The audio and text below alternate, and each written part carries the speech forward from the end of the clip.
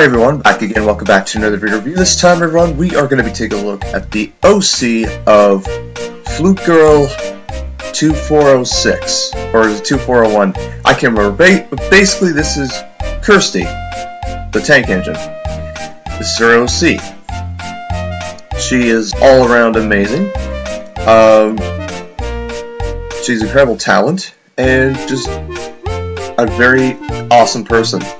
Of course, she's well known for voice acting in OptimusPrime2471's series. The irony is, she recently did Rosie in one of his episodes, which involved Pegasus, which is a character, as another character I've not introduced yet in my series, which is Pegasus the Flying Horse, which of course is not an actual flying horse, but anyways, that's not the point. The point is that Kirsty is an awesome and very well talented voice actress. And all around, just I feel she's a complete person in that role, because she can do as many voices as she wants. Like, she has great talent, and yes, another person hopefully will be interested in voicing from my series when the time comes, of course.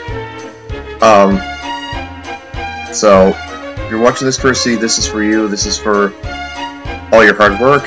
So this is my way of saying thank you and just wish you all the best. So yeah, so basically that's, in a nutshell, that's really it. That is my review of the OC of Flute Girl 2406, I believe, also known as Kirsty the Tank Engine. I will see you all very soon. I will be back as soon as possible for the next video, and yes, so take care everyone, see you soon every day, and I'll catch you all later. The next OC will be on another, another, well, female, in the Tops community. So yeah, take care everyone, see you soon, have a very awesome day. I shall catch you all later. Bye bye.